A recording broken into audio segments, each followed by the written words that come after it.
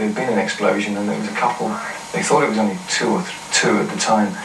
IRA guys are trying to put a bomb under a culvert, and they'd somehow set it off.